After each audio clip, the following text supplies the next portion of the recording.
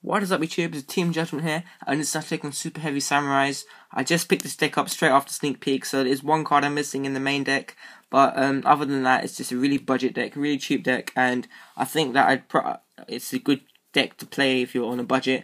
I thought I'd profile it for you guys, and it's one of the first on YouTube in real life, I believe. So yep, let's get straight in. Start off with the boss monster, one proxy, triple Superheavy Samurai Big Benkai, 3500 defense, which is really cool, and its ability to make all Superheavy Samurais attack in defense position is unique in this game. I just love it. This is what makes the archetype. This is the offensive defensive card. It's just really cool. It makes the archetype good. That's what I'm gonna say. Next up, triple Superheavy Samurai Blue Brawler. It's a store card, 2k defense. And you can read its effect if you can see that, but it's just really good card. It allows for rank 4 access. So yep. Next up, triple Superheavy Samurai Swordsman. He is not as good as the other two, but I run him in here because of his effect that if an opponent destroys any Super Heavy Samurai monster, the opponent's monster's attack becomes 0 permanently, and that's just really cool because their problem cards like BLS or something, this attack permanently becomes 0, and you can just attack into it with this or something. So yep, yeah, I just like this card, and set it, and your opponent will probably like attack into it, then not knowing what it is, and the monster's attack becomes 0. So that's nice. I don't think you should run it free, but I'm running it free for now. Maybe 2. You can cut it for another card, but 3 seems to be okay. Next card is the card that really strings the deck together. Triple Giant Rat. This card is just insane. You can first set this, special summon out Big Benkai second turn. So for Giant Rat is definitely good in this deck. Especially summons out any of these monsters. So it really does help string the deck together and add to consistency. But just the ability to special summon from deck is good. Just good. For the rest of the monsters, 2 Fire and 2 Ice Hand. Because they make any deck in Yu-Gi-Oh good. Seriously though, it makes this deck competitive at least, and it helps. It definitely helps. So it helps deplete your opponent's resources. It helps going into rank 4s. So Fire and Ice Hand in this deck definitely. And for the one, I was 1 Redox Dragon Ruler of Boulders, 1 Thunder King Ryo, because you really add to your hand in this deck, and then 1 Dino Theory. I'm just testing this to help go into rank 4s.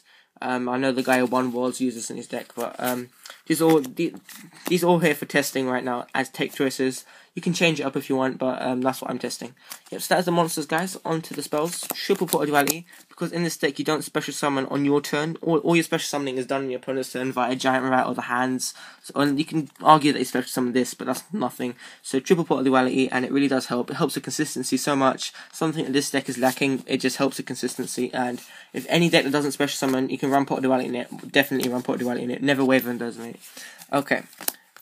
Triple Forbidden Lance. Because the only way your opponent will be able to get around your Big Benkai is by using a card effect. So this just helps protect your big monster, and having one of these set this card out is just really good because there's no way they'll be able to attack over that 3500, and I guess they could pop it with a monster effect or spell and trap. This is what negates, so Forbidden Lance in there for that reason.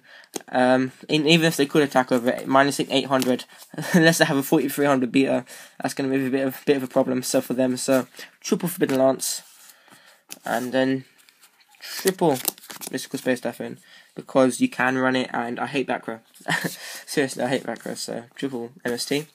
Then text 1 Machine Duplication. You activate this on Blue Brawler, and you special summon out 2 more, instant rank 4, so it's nice.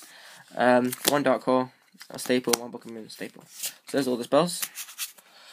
On to the traps now. Double Breakthrough, just an effect negation is good. Breakthrough skills have always been better than Phoenix Chain in my opinion. Double Trap Stun, because this deck has OTK potential, and you flip this and you know you can go off, or if you have 2 big Benkai, flip this, normal summon, I don't know, Blue Brawler or something, attack the game, and it's really cool. Trap Stun, definitely should be running this deck. 1 Deep Prison, 1 Compulse, 1 Bottomless, 1 Torrential, and 1 Solemn Warning. So those are the one-offs. That is the 40 card main deck, guys. I'm not going to be now going over the extra deck. Extra deck is a bit of a work in progress. You can chuck in a Fulgurant. It's only a 14 card extra deck. I don't have X Tonight or 101, so cut out any of the rank 4s of those.